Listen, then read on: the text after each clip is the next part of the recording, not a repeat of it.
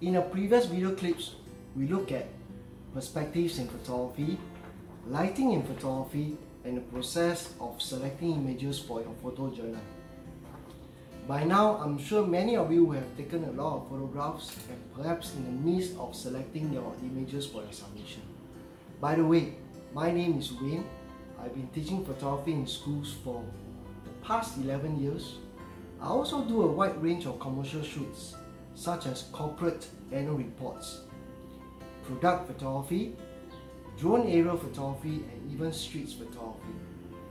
I love taking pictures because photography connects me to people, to places, and allows me to capture moments into memorable stories.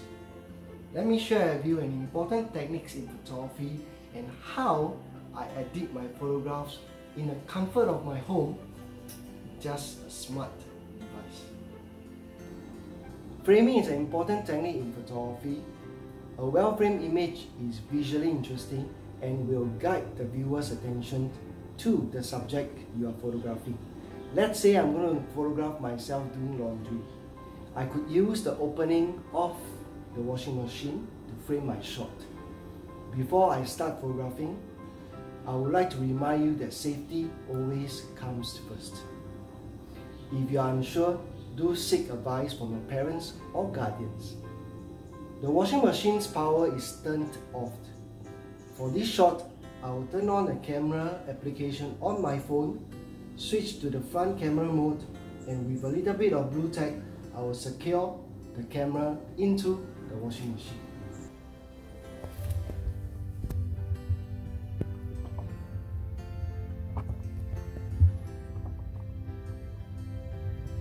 As I attach the camera into the washing machine, I will also adjust it to get my desired composition. Alright, I'm happy with this composition. Now, I'm going to set the camera into self-timer mode and get ready for the shot. 3, 2, 1. Besides framing, I also use leading lines in this photograph. My hand is like a leading line that draws attention to me, the subject in this photograph. When I photograph using my phone, I prefer not to use the flash function because it usually flattens the overall image and can cause unwanted reflections. In the picture taken with the flash, you will notice reflections on the inside of the washing machine drum. The camera flash also makes the image dull and flat, whereas the one taken without the camera flash has a better contrast and looks more three-dimensional. Now, let me show you how I usually edit my photographs.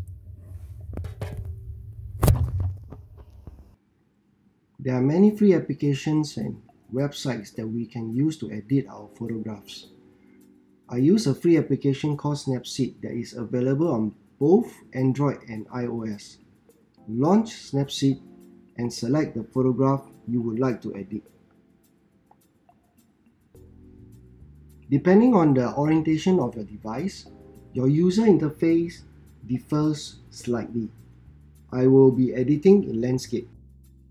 In the Looks tab, you will see some ready-to-use filters, also known as presets, where the exposure, colors, and tone are predetermined for you based on a certain look and feel. Tap on any of the presets to see an instant change in your image, and the tick icon to commit a change. I usually edit manually using the tools.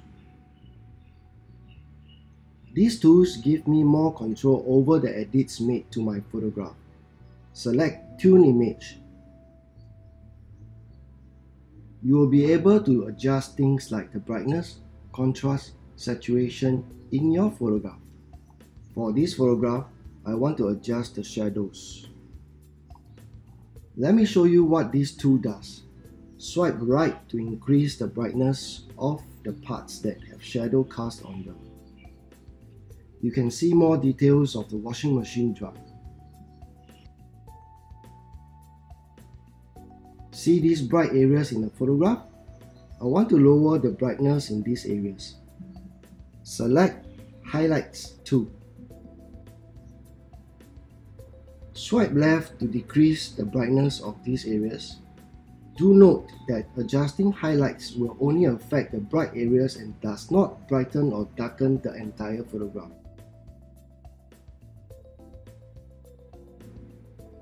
When you select and use brightness 2, notice that the adjustment affects the entire photograph. To make the photograph more colorful and vibrant, I will increase the saturation. Alright, I'm satisfied with the edits. Tap on the tick icon to save all the edits made. There is so much more to explore in editing a photograph. Experiment with the different tools and presets to see how you can enhance your photographs. Don't forget to save all the changes you have made, select Export, and save a copy to your device.